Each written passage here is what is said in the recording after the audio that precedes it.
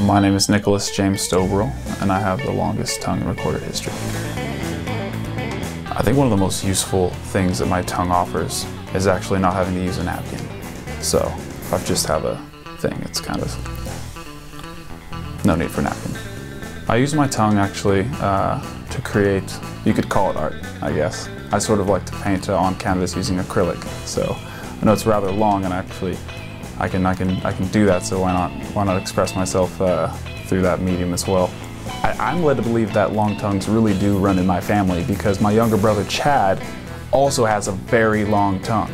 And growing up, we've stuck our tongues out at each other enough to be aware that, hey, we've got some long tongues.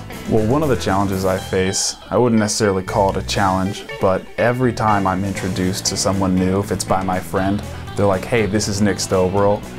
He has the longest tongue in the world. He's in the Guinness World Records. So upon meeting somebody immediately, I just have to stick my tongue out at them. So we're friends now.